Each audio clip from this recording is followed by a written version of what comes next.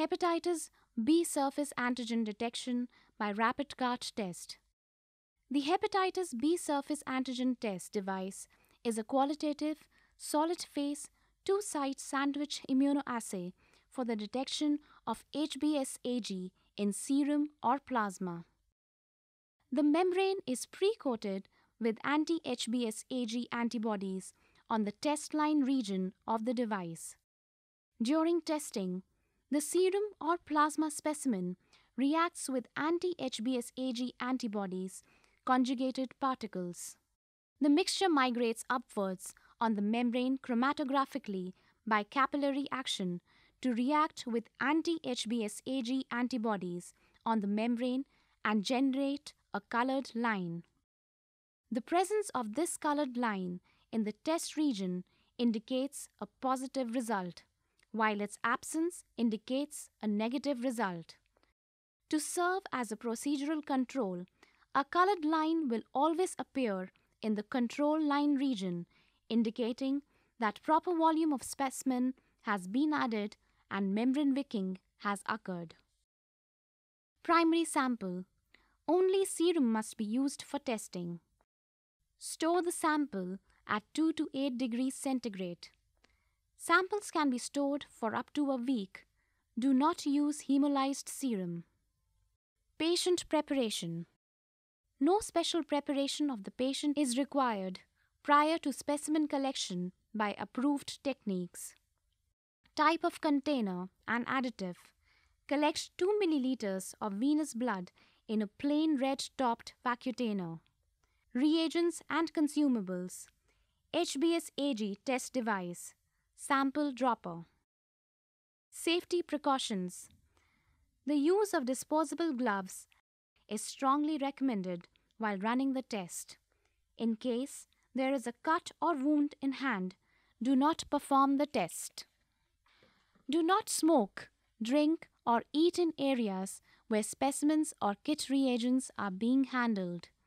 Tests are for in vitro diagnostic use only and should be run by competent person only. Do not pipette by mouth.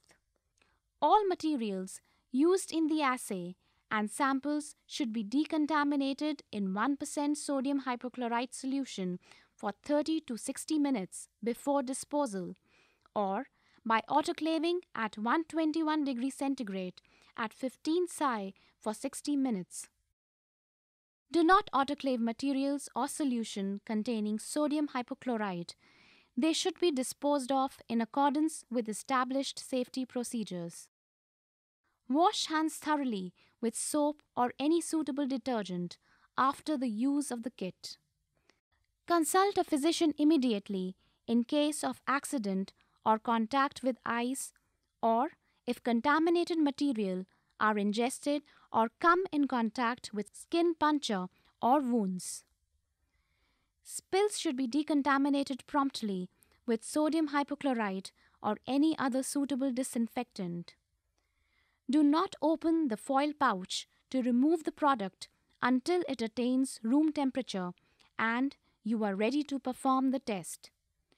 Take out the cards from the pouch just before performing the test to avoid denaturation of antisera due to atmospheric exposure. Test procedure.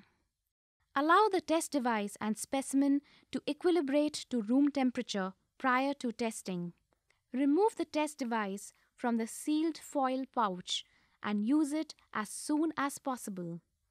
Best results will be obtained if the assay is performed immediately after opening the foil pouch. Hold the dropper vertically. Transfer 3 drops of serum or plasma to the specimen well of test device and then start the timer. Wait for the colored line to appear. The results should be read at 15 minutes. Do not interpret the result after 30 minutes. Interfering substances. If testing within 3 days is not possible, specimen should be stored frozen at -20 degrees centigrade. Specimen containing visible precipitates or cloudy specimens may give inconsistent test results. Such specimens should be clarified prior to testing by high-speed centrifugation, that is 10,000 rpm, for 15 minutes before testing.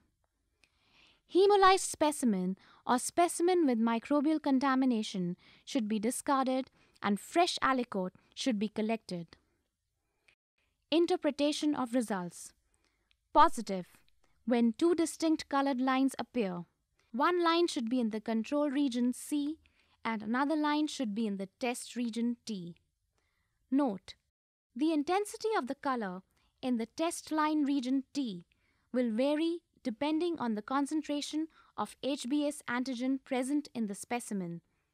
Therefore, any shade of color in the test region T should be considered positive. Negative, when one colored line appears in the control region C. No apparent colored line appears in the test region T. Invalid test, when control line fails to appear. Insufficient specimen volume or incorrect procedural techniques are the most likely reasons for control line failure. Review the procedure and repeat the test with a new test device. If the problem persists, discontinue using the test kit immediately and contact your local distributor. The test should be used for the detection of HBsAg in serum or plasma only and not in other body fluids. This is only a screening test.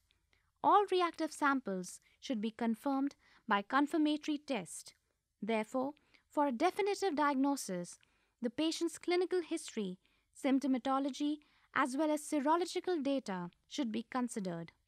The results should be reported only after complying with above procedure.